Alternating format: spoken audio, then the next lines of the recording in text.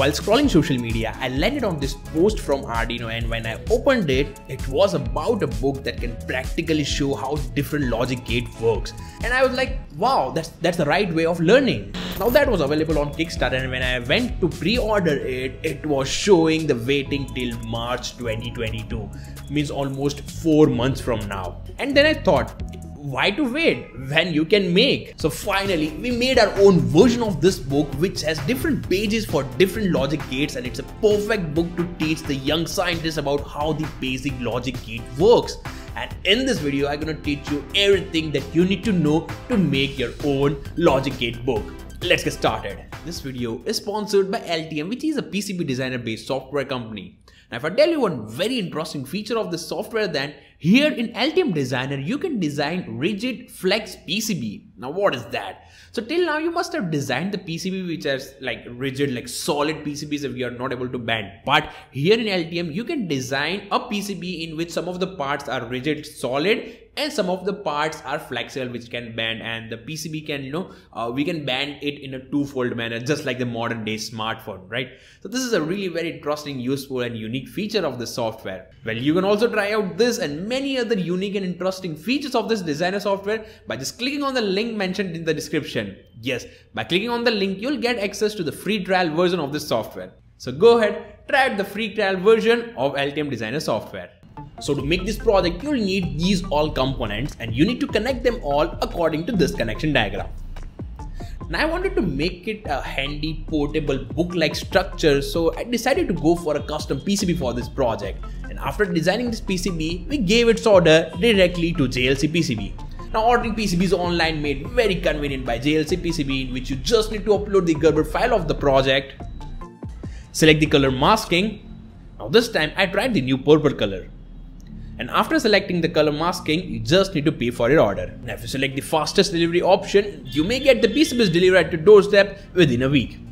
So try ordering your own custom designed PCBs from JLC PCB to make your projects look neat and more compact. Now after getting the PCB, we soldered all the components on it, and our final PCB looks like this. Neat and handy. Also the purple color looks really great in real. So that was all about the hardware part of the project.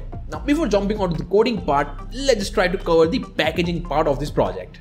So here we took this thin acrylic sheet to make the book and got laser cut all the holes for button, LED and LDR. After that, we binded all the sheets with the help of the tape to make it a book-like structure.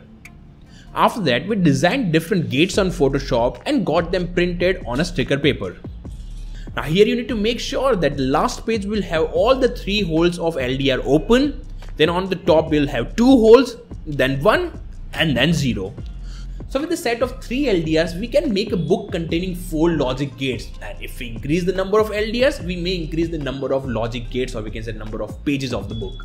So after getting those sticker papers, we stick the gates on the respective pages, and also we attach the hardware part at the base of the book. Now before closing the base part, we first need to program our Arduino board. So now let's just jump on to the programming part. So here's the code for the logic gate books project, and let's start going through this code line by line. First of all, we have declared the pins of the LDR, button and LED. So we have used 3 LDRs, and as mentioned here, we can use 3 LDRs for 4 gates. And if you want to increase the number of gates and pages, you need to increase the LDR. Okay. After that, we have given 2 buttons as an input, and we have used 1 LED as an output indicator. Okay.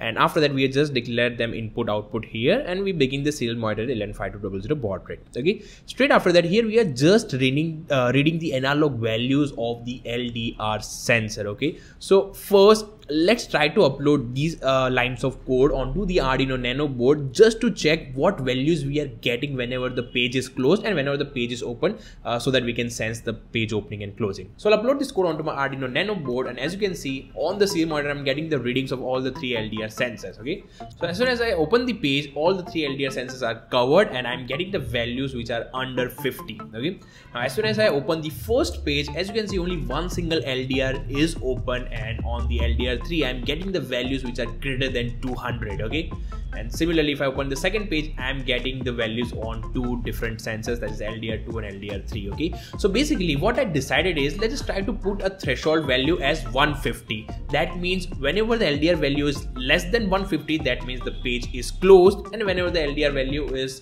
greater than 150, that means the page will be opened. Okay, so now let's just try to modify the code. Okay, so here is that modified code, and as you can see here, I have declared one new variable called as LDR threshold, which is set to 150. Okay, and after that, here I have declared three Boolean variables that will be, sensing whether the LDR, respective LDR is on or off, or we can say open or close. Okay, let's move ahead with our coding part. So here we are just comparing the values of the respective LDR sensors, and we are storing them inside the sense1 variable. So in case the LDR value is greater than the LDR threshold, that particular variable will become 1, or rather else it will become 0, and similarly we did for all the three sensors. Okay, so now we have converted the analog values of the LDR into the digital values using these lines of code, and here we are just comparing on which page we are. So in case all the three sensors are in off condition, that means we are on the first page, and on the first page we have attached the NOT gate, hence we are calling the NOT function here, and we are also printing that in the serial monitor.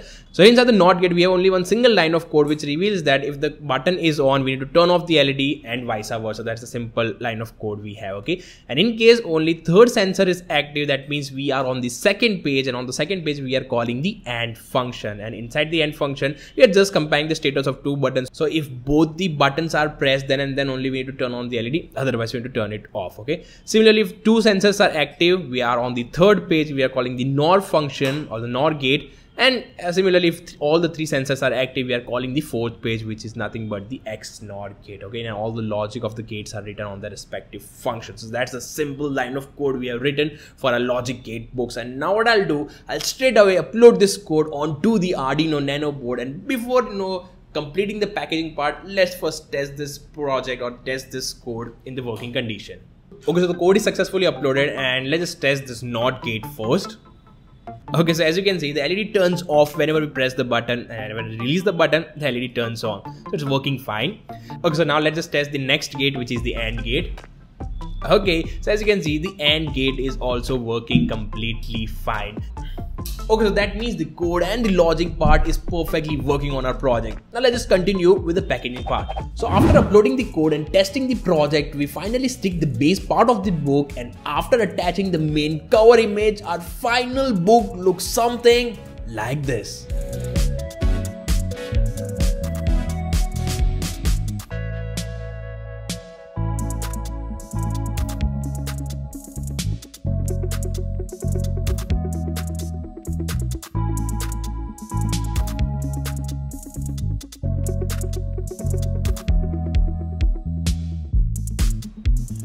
So that was our logic gate books for the beginner, which looks really neat and professional, and it was not at all possible without the help of these two persons, Ritesh and Kedar, who did really hard work on making this book a reality. So thank you so much, guys. Thank you for making this book a reality.